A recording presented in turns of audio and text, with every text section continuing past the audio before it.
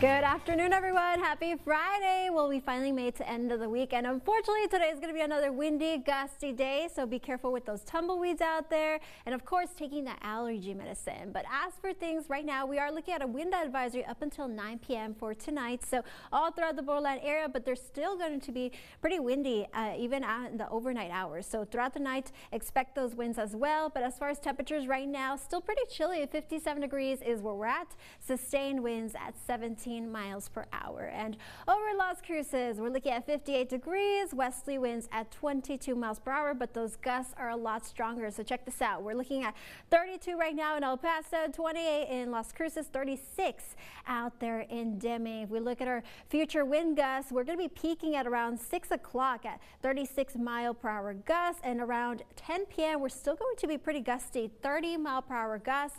They're still going to be pretty strong throughout the overnight hours, but tomorrow for your Saturday morning, they'll be on the calmer side of things, but then once again by lunchtime they're going to pick up once again. But tomorrow they'll be a little bit calmer than today, so that's the good news, and we'll also be a little bit warmer tomorrow. But as far as your 9-hour forecast, so clear skies in the afternoon, a little bit cloudier in the evening. We'll be in the 60s up until 6 p.m., 50s by 7 o'clock, and then 40s by 11 p.m. So we are tracking some storms towards the west and towards the east of us, but no moisture for us throughout the weekend. It's just going to be those winds. So our friends towards the east, they're seeing some pretty severe weather right now out there in Memphis, Nashville, Tennessee.